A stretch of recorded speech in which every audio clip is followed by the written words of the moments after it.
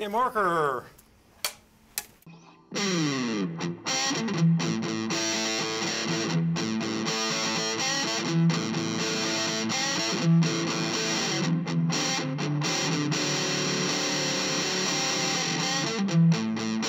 I was about 15 years old when I started playing guitar, and I started learning. I took lessons from my neighbor up the street.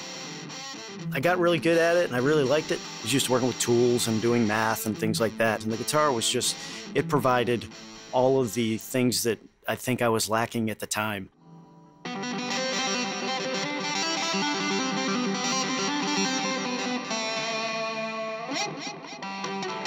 what I love about it most is the fact that it can be loud, it can be a lot of stress relief, or it can be soft, it can be however you are feeling at the moment. It's a great projection of emotion.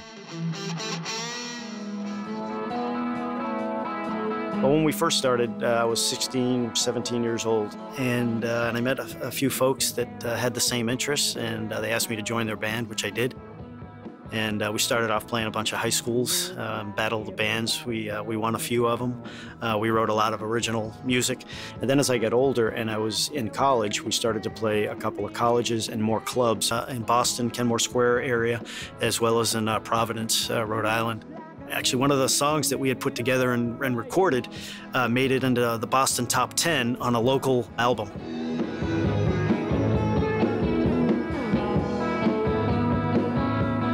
Yeah, so team skills, very important in a rock band and in any kind of team effort.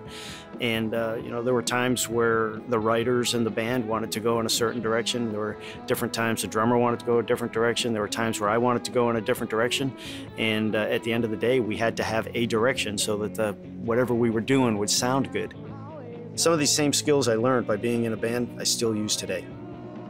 You've got to have all those skills. You've got to be patient. You've got to be able to see the value in the other ideas that people offer and allow those to take the full fruition and come to make the program whole. I'm Scott Tingle, and I'm a NASA astronaut.